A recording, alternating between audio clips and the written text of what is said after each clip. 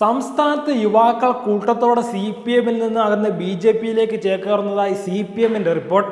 ലോക്സഭാ തെരഞ്ഞെടുപ്പിലെ ദയനീയ പരാജയം അവലോകനം ചെയ്തുകൊണ്ടുള്ള പാർട്ടി കത്തിലാണ് CPM കമ്മിറ്റിയുടെ ഈ പരാമർശമുള്ളത്.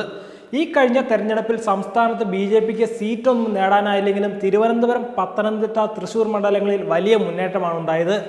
ആറ്റിങ്ങൽ, ആലപ്പുഴ, ചാലക്കുടി, പാലക്കാട്, കാസർഗോഡ് എന്നിവിടങ്ങളിൽ ഗണ്യമായ സ്വാധീനം BJP-ക്കുണ്ട്. ഈ കാലയളവിലെ പ്രവർത്തന ശൈലി കൊണ്ട് പാർട്ടിയിലേക്ക് യുവാക്കളെ ആകർഷിക്കാനായതാണ് ഇതിന് കാരണം.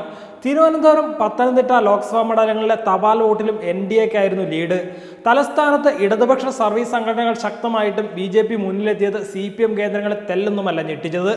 കേരളത്തിലാകെ തന്നെ സർവീസ് സംഘടനാ രംഗത്ത് BJP-ക്ക് സ്വാധീനം കുറവായിരുന്നിട്ടുകൂടി ഇത് സംഭവിച്ചു.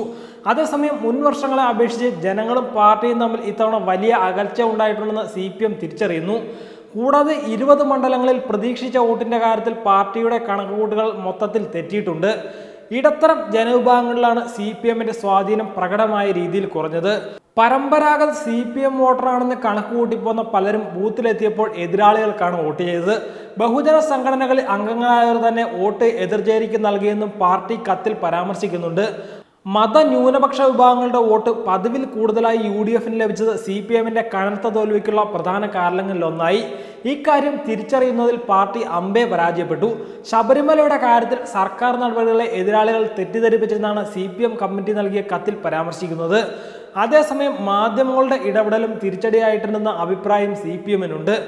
സംഘടനാ പ്രവർത്തനങ്ങളിലെ വീഴ്ചയും തുറന്നു സമ്മതിക്കുന്നു. ഓരോ ബൂത്തും ഓരോ പ്രവർത്തകന വീതം ഏൽപ്പിക്കാൻ നിർദ്ദേശിച്ചുവെങ്കിലും അത് നടപ്പായിട്ടില്ലെന്നും റിപ്പോർട്ടിൽ CPM സ്വയം കുറ്റപ്പെടുത്തുന്നുണ്ട്.